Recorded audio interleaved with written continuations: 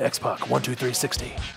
Hey, Harry, first thing I want to do is congratulate you on winning the gold at the Billy Robinson. Was it called the Billy Robinson Classic? What do they call that? Yeah, it's the first one that they've done under, in honor of him, but it was called the Billy Robinson Classic. So they were maybe hoping to do it every year, in honor of him. So that would be really great to honor him.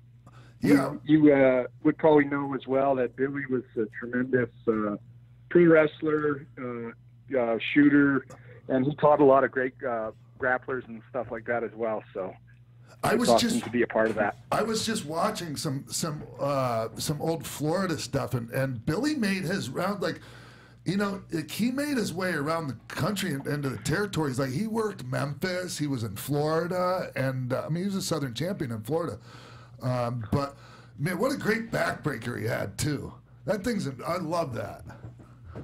Oh man, I love that. And he was, of course, I think he was, if he wasn't the inventor of the double arm suplex, for the first guy to do it in pro wrestling, he certainly did it tremendously well. And he showed me actually a lot of tricks of doing the double arm suplex. Like, you can do that in a shoot.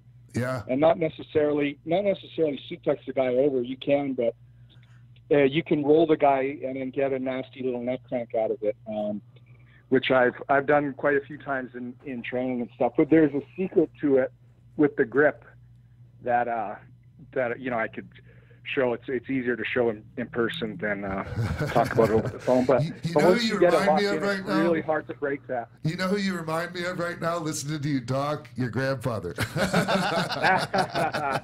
That's awesome. Because you sound like, oh, you're so into it. Tell me about it. Yeah. It's funny. A few people have told me that, and then they actually said that I reminded them of Brett a bit too. Oh yeah. Probably the accent. So. Yeah. Yeah. And since we're talking about Billy and catch wrestling right off the bat, you spent a little bit of time with Karl Gotch as well?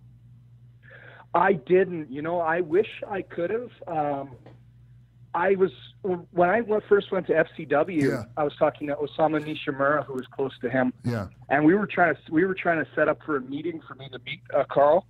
And then it was kind of fit, and then me, TJ, and Natty, me, Teddy at the time, and Natty, we got called to go to OVW to Louisville for a few weeks to do some TV stuff. So I was like, oh man, I'll do it when I get back. And then when I left, I think it was the third week I was there, I got the news that he had passed away. So it was, real shame. I would have loved to have met him, but at his old age, I don't know what kind of how the meeting would have went. I wish I could have gotten to meet him, being a legend like that, and pick his brain a bit, because that was when I started getting interested with everything. But I heard he was a pretty salty bastard too. Yeah. Once again, sounds just like your grandfather. Yes. Yeah. I think he did you get to train with him, Sean? I trained. Okay, Karl used to come to the school, but I never actually was in the ring with Karl. I trained my teacher was his son-in-law, Masami Soranaka. Yeah, Sammy Soranaka. Yeah, and he was a wonderful teacher as well. Obviously, it's not the same as being taught by Karl Gotch, but I mean, just amazing the contributions of Karl and Billy, to MMA in general and wrestling period. So.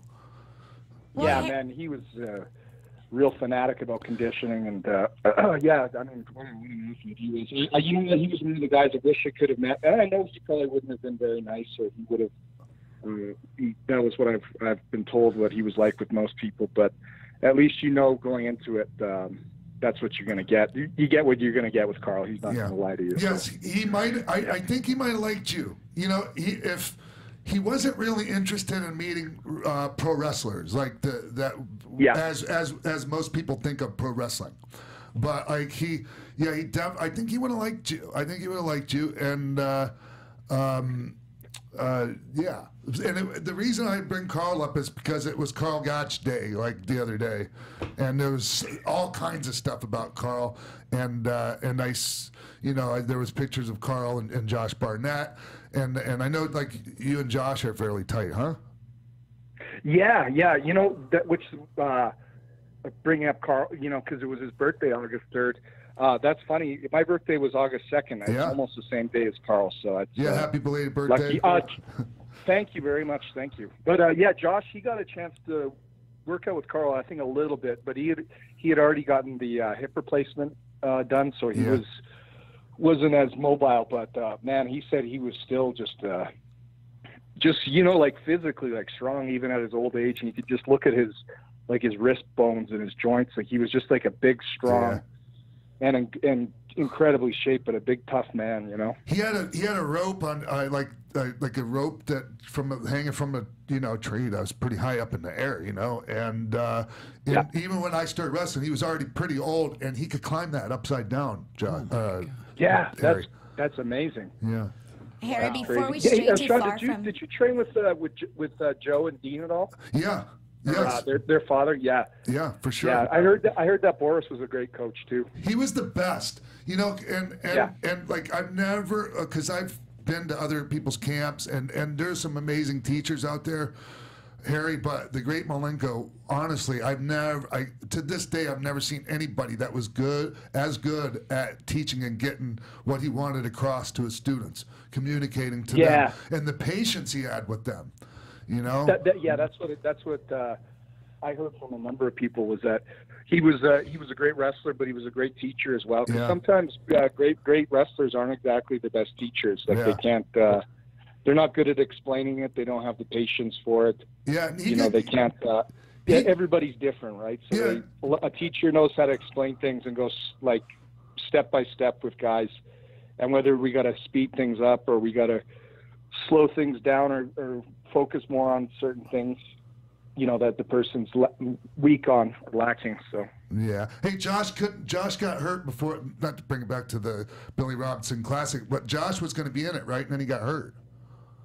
Yeah, he was supposed to be, because they were doing one, Scientific Wrestling was doing a separate one at nighttime. Yeah. And then Josh was, you know, he had hurt his hamstring or something, because when I went out there, he was complaining about it, so he was just mostly instructing, and then I think he tried to do some just some drilling with us, and he couldn't. He was like, "Nah, you know what? This isn't happening now." So and then leading up to it, training with this big guy named Osuna. He's a big sumo wrestler from Egypt, and then he went to Japan. But I was training with him, and I strained my groin, but I wanted to keep training and then compete. But since the competition, I've kind of taken a few weeks off to relax it. I don't know if you've ever had a groin injury, but it sucks, man. It is, oh man, it's annoying.